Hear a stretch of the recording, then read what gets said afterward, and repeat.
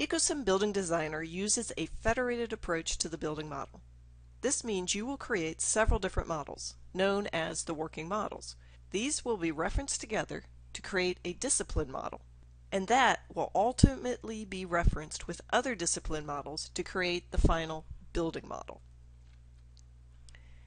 And this is the model we will use to create the building views for the drawings. You should understand by now that this reference-based model allows multiple users to work in an environment where they are aware of the constantly changing project context, never in isolation. You have created several different working models: a structural frame, an exterior skin, and a core.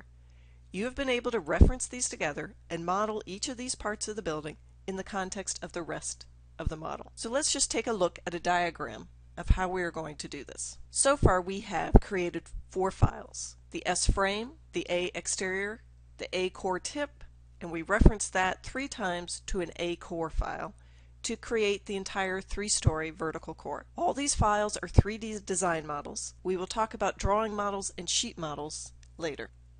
The next step is to create the A master file, which will be an empty 3D design model, and we will reference A exterior and A core to that file. Similarly, the structural engineers would create an S master file and reference any structural working models to that file.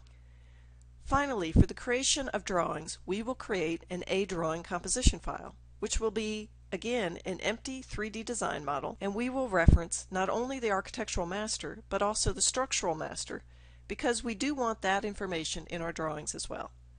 This might also include a mechanical master and an electrical master, depending on what you want to show in your architectural drawings. So let's walk through that process. So the first thing we're going to do here is create the architectural master model. So I'm simply going to use my new file icon. This is going to be a 3D design model, and I'm simply going to call it _A_master. I like to use the underscore in front because it'll sort that file to the top of the list. And then we'll open that file up. Now, as I said, this file is simply an empty DGN file. We're going to come over to the Project Explorer, expand the building models, our design models, and we're going to find the files we need to reference in here. So the first being the exterior model that we created. I'm going to use an attachment method of coincident.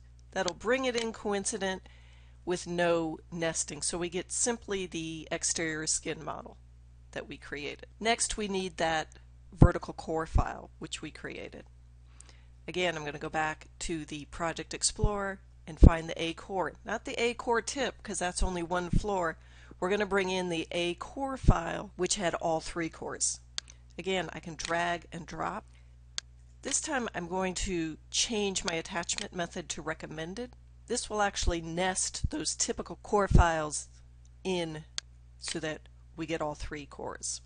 And at this point, that's all the architectural working models that we have, and that creates our architectural master file. Ultimately, we might do some floor layouts with some office layouts and so forth. That might be another working model which we would bring into this master model. But for now, this is what we have. Now we're going to go ahead and create the second master model that we need, which is the master model we use for creating drawings. I don't want to create architectural drawings from this file because I don't have my structural information in it. This is simply architectural information. So we'll create a second file. I'm going to just simply go File, New. And this one I'm going to call A underbar, or underbar A underbar drawing composition. This again is a master model, but it's the master model we're going to use for creating architectural drawings. Each discipline would have their own master model for creating their discipline-specific drawings. And we'll save that.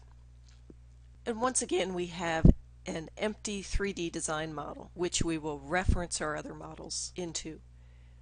So again, I'm going to open up the Project Explorer, and I'm going to find the A master that we just set up. I'm going to drag and drop it, use the attachment method of recommended, And there we have the architectural master model with all its nested references. But when I create architectural floor plans and sections, I don't just want the architectural information, I also want to see my columns and my slabs, some of the structural information.